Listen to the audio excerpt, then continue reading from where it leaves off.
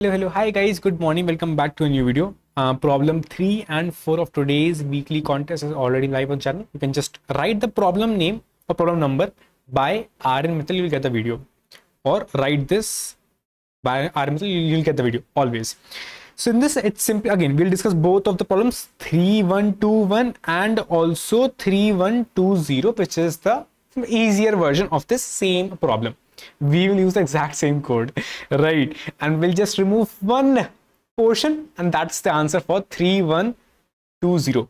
It simply says that we are given the string word and a letter C is called as a special if it appears both in lowercase and uppercase in the word. So a letter, it should be both in lowercase as well as uppercase, then that letter is a special letter. So basically we can say A is a special letter because it occurs both in lowercase and uppercase. B is special, it occurs both in lowercase and uppercase. C is special, it occurs both in lowercase and uppercase. Answer is 3. Same way I can say and simply say, okay, B occurs both the times, so it should be special. Okay, A occurs both the times, it should be special. So ideally you have two special characters, but the answer is 0. Why is that the case? It is the case because the problem simply says one more thing. Every occurrence of lower, again, make sure to focus on this bold character, which is every. Why are these balloons? Bold character, which is every. So every lowercase occurrence of a character C should appear before the first uppercase occurrence of C. So I should make sure that every occurrence of the lowercase character, it should be, okay, let's say B here, then the first occurrence of the uppercase character, it should be after all the occurrences of lowercase character, which means my B cannot be here. The first occurrence of B, it should be after all the occurrences of the lowercase character, right? And the same way, if my A is here, my A cannot be here. It should be after this, after all the occurrences. I have only one occurrence, but after all the occurrences of this lowercase letter, which is, it should be here. Like it can be anywhere, but post my small a. This is what I have to do. So if I summarize, again, I'll do exact same stuff. Primarily, if you go and look back, what you have to find is that you will have to find the last location of a specific lowercase English alphabet. So okay, there are few things. Last location, right? Another is lowercase English. Again, I have only English alphabets which are lowercase and uppercase, so I can simply say lowercase. So I want to find the last location of a lowercase English alphabet. Again, if you don't know, they are from A to Z. Again, ASCII value starts from number 97. Cool. Then what we want? We want to compare it with the first occurrence of, again, it is the first occurrence, or I should say first location of uppercase English alphabet.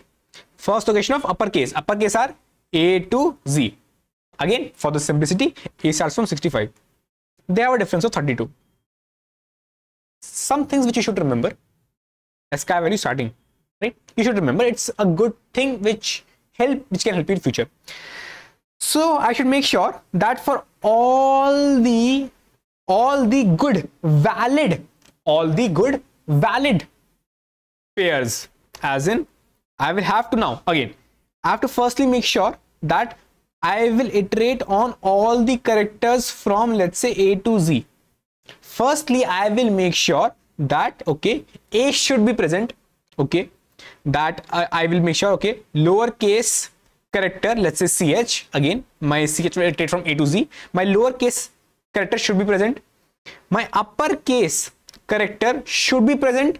And also I have to make sure that the lowercase location, the uppercase first location, again, this is the first location. I will make sure it is the first location. It should be more than my lowercase last location.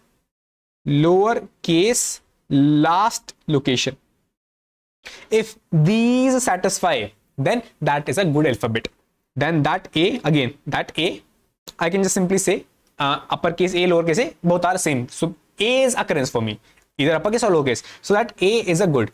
So I can just push that in my answer. I can say I will increase my answer by 1. So this is what I have to maintain. Now, simple thing. How I will maintain the lowercase occurrence? I've just maintained that if I have seen this character, I have seen this lowercase a or not, or lowercase b or not, or lowercase c or not. I have to make sure I have seen this uppercase a, uppercase, and so on and so forth. Then I will have to maintain the last location. Sorry, the first location of uppercase and the last location of lowercase. So location says the index. Location is the index. So I'll simply make sure I will have two vectors saying lower vector and saying upper vector. I know the lower vector itself can have a size of 26 because it will just store 26 characters. But I know that if I will say 26 characters, but characters, if I just put them as integers, it will start off from 97 onwards. So I will make sure I will convert all the characters to my integers, which means if I say, okay, it's a lowercase character, so I'll just say ch minus a. That will give me the number for this lowercase character. If I have uppercase character, I will say ch minus a. It will give me number of the uppercase character. So now I will come back and say I'll initialize my both lowercase and uppercase index, this array by -1. -1 simply says default value because I am about to store the indexes in these arrays. I am about to store indexes in these arrays. I'll say 26 and -1. Same for uppercase, simply a vector. Again, you can take unordered map also. It's up to your wish. But vectors are fast. Why they're fast? Because they have consecutive memory space taken in the actual, like your memory, they take consecutive spaces. That's the reason they are fast. Hash map or unordered map, they take any space which are randomly available for them. Okay, so this worked two things. This simple stuff worked on two stuff. Like this simple vector, it can help me on both the tasks. First task is to find, again, for lowercase, I will keep on updating the character. For lowercase, I'll keep on updating the character location, which means I will simply, firstly, in the very beginning, I will iterate on all the characters, let's say auto character in my word. Now, as I got a character, I will check if that character is a lowercase letter or not. So if it is lower, it's a function in C++, it's a function, is lower character, which simply says that if this character is a lowercase character or not. If it is, then firstly, I should update and say that lower of that character. So I have to pass in the index will be character minus a to convert that to a number. I will say its index is I, right? Okay, its index is I, and then else, which means it's uppercase. So I'll say upper of ch minus a, it will be I. Okay, done. Now I'll ask you, is this correct? Is this correct? Okay, if this entire loop is iteration, if the entire loop iteration is done, what this will store? Ultimately, what this will store? This will keep on overriding. If something of, let's say, a small a comes, small a comes, small a comes. So every time a small a, again, I have to iterate on the integer itself. So let's take it as int I is equals to 0. I is less than words dot size, and then I plus plus, right? And then character ch is actually equal to words of I. What this is happening? This is happening. It is updating my lowercase occurrence of that character. It is updating again and again. Ultimately, in the end, it will actually be this thing. For a specific character, it will be storing the last index at which I found this. And that's what I wanted. I wanted the last occurrence of a lowercase letter. Okay, it's correct. But uppercase also it is the same thing. I did not wanted uppercase to have the last occurrence. For uppercase, I should have a first occurrence, which means I should update this uppercase occurrence only the first time I see it. How to know it's the first time or not? By default, the value was a -1. So I'll simply have a check. Else if Simple else if the uppercase of this specific character ch minus a, if this is equals to -1, it is a first time for that uppercase character. If that is the case, only then update it. As soon as it is updated, it will actually be having a value of I and not -1. So next time, even if a comes in, it will never be updated. So this is the first occurrence. This is the last occurrence. Okay, when this portion is done, now my simple task is to check these three things for all the characters. So I will simply have an answer, let's say int answer, saying how many number of characters are there which follow this. Then I'll go on and iterate on all the characters. Now character for me are actually, I have to iterate on all the characters which are right now for me as an integer form. So I'll iterate on all the characters saying integer 0 to integer less than 26 and then integer plus plus. Again, these are characters in the integer form from 0 to 25. Then I'll simply have a ask that, okay, firstly I have to check both the occurrences should be present, and if yes, then the uppercase occurrence should be more than the lowercase occurrence. So firstly, if my lower of ch, again this ch is an integer, right? So no worries at all. If that is not equal to -1, which means lower is present, okay, and then I will check, okay, if upper of ch, if it's also not equal to -1, which means upper is also present, and then my upper of my ch should be more than my lower of ch. If that's the case, then it's a good thing. It's a good thing. So I should increase my answer plus plus, and ultimately I can simply return my answer. And that is how you simply solve it. Code is exactly same as what I showed you. I will have a lowercase and uppercase vectors.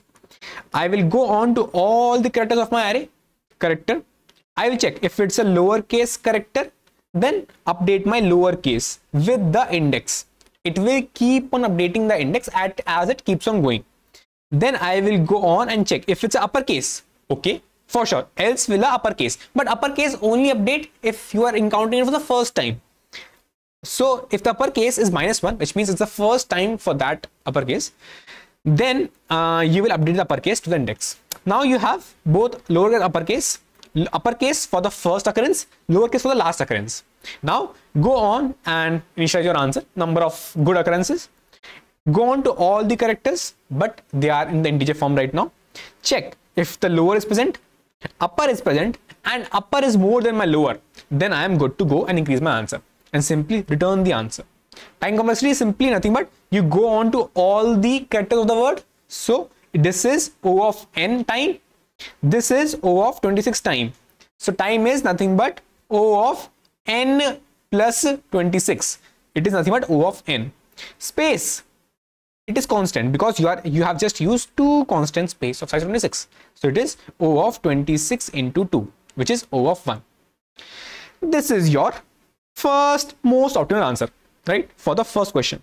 What is the next question? Next question, which is 3120, it simply says that, bro, now exactly same stuff. A letter is called special if it appears in lowercase and uppercase in my word.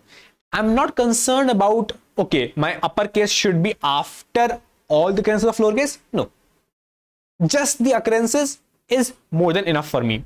So if I paste the exact same code, I should just remove the comparison of lowercase and uppercase, which means uppercase was, again, if you remembered, I had a comparison here, as you can see, I had a comparison. Uppercase should be more than lowercase. Simply it says that don't need this, I don't need this. So I'll simply remove this. So I'll simply achieve a value by simply removing that. I'll simply have copy paste the exact same code. Again, you don't need this if condition also, right? Because you just want occurrences, but yeah, still I copy paste the exact same stuff and that is your answer. Exact same stuff, just removing this portion which I had comparison one, and that's how, same time, same space, and that's how it's about. Cool. Again, if you have any doubts, go and join the Discord channel, in which contest discussion we have and many other discussions of development, code forces, code chef, and Leetcode. And again, go and check out any other problem on Discord. Bye, take care.